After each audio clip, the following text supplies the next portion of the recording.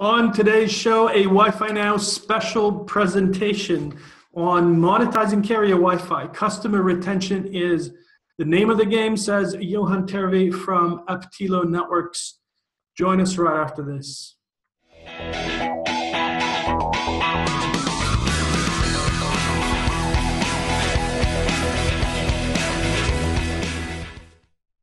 Welcome back, everybody, and welcome to this special presentation of Wi-Fi Now. My name is Klaus Hetting, and what we're going to show you in just a moment is, in fact, a conference presentation by my good friend Johan Terve of Aptilo Networks. This 9-minute video was recorded at Wi-Fi Now Amsterdam, the conference last year in November, and there's some great insights here on monetizing carrier Wi-Fi. So watch this and enjoy, and I'll be back after the video. The telecom landscape is changing. It's really changing. And this is how it used to be, right? The cable operators, they had rich content over high-speed cable networks. The mobile operators, they didn't have as much content, but they had mobility. And then two things happened simultaneously.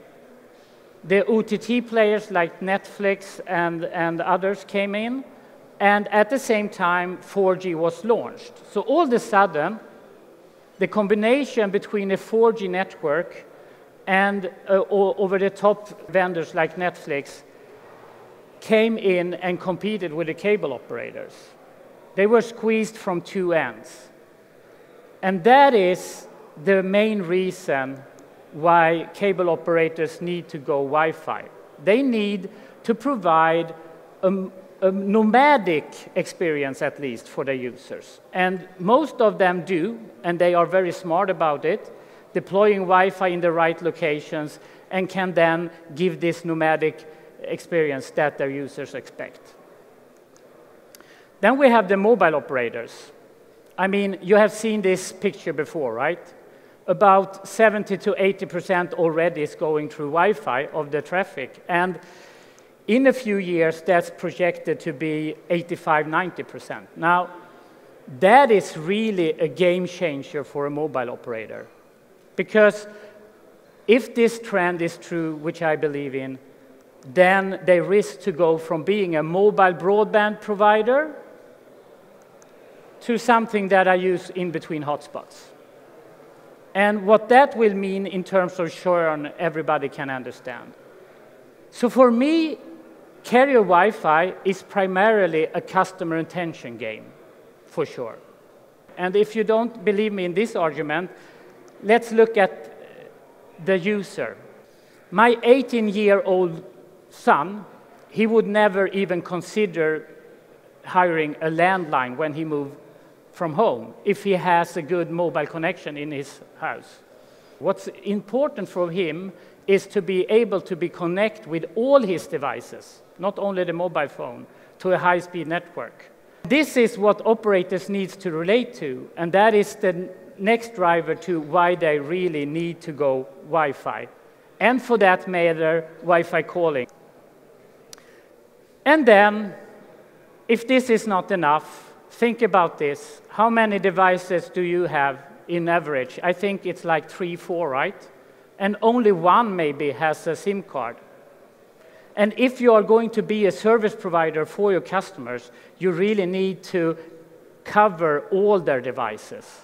If now Wi-Fi is primarily a customer retention game, then we can actually put a number to it, right?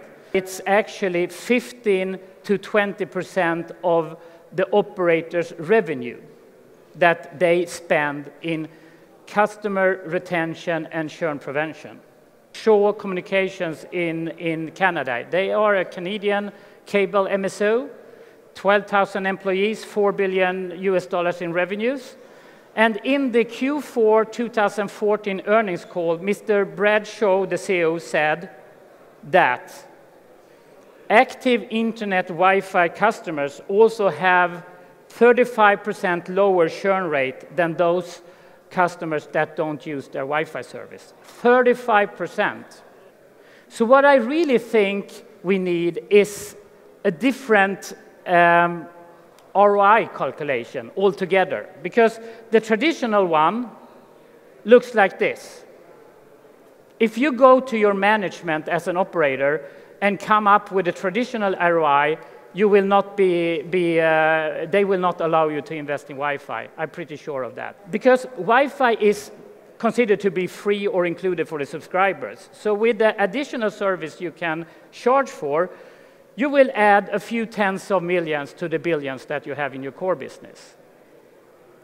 And then you will have a cost, and even if you can show that the Wi-Fi network is profitable in itself, adding a few millions on the profit side, they will just look at this and they say, okay, so you want us to add Wi-Fi, a new technology for us, and just add a few millions on top of our profits. Forget it. But then they haven't looked into the churn side and the alternative cost. So if we play with the fact that we had 15 to 20% of revenues is in thin air just to reduce the churn and keep the customer happy so that and have marketing campaigns to gain new customers. Well, if you put that in context and put those two models together, you will easily see where the money is in carrier Wi-Fi.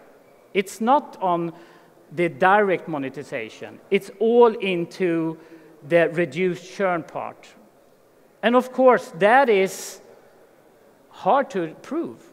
But you can always show on the show example, 35% less churn.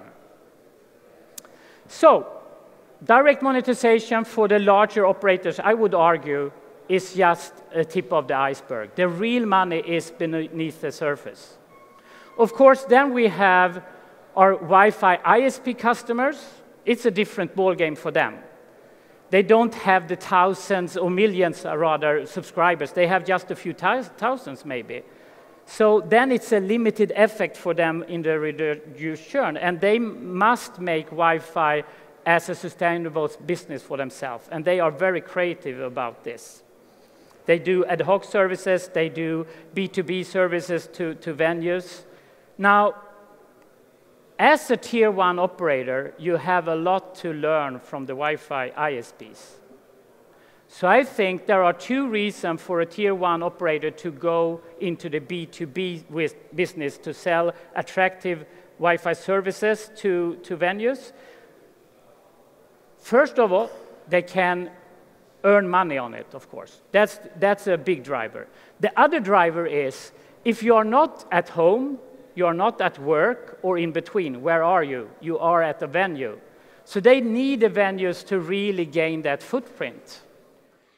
All right, I hope you enjoyed that presentation there by Aptilo Networks. Now, I just want to make one short announcement here before we head out for today. Now, we're taking Wi-Fi Now, the conference, to Washington, D.C. this coming April 19th to 21st. And to find out what's on our agenda, go to wifinowevents.com/USA. If you have any questions, drop me a line at klaus@wifinowevents.com. Remember, Aptilo Networks is actually going to be there. And if you want to access all the great information, reference information on carrier Wi-Fi, go to aptilo.com. There's a lot of good stuff on that website. And that's it for the show today. I just want to mention that on our next show, we've got Todd Mersch of a very promising startup called XL Air. He's going to come on. XL Air is bringing the management of Wi-Fi and small cell networks together in order to optimize both. They've got some great technology to do that, and we'll share all of that with you next week. So keep watching.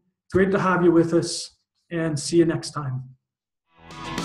Wi-Fi Now is a production of RCR TV News. To suggest a show topic or to learn more about Wi-Fi Now events, you can reach Klaus Hedding at klaus@heddingconsulting.com. To find out more about Wi-Fi Now and all things wireless, visit rcrwireless.com.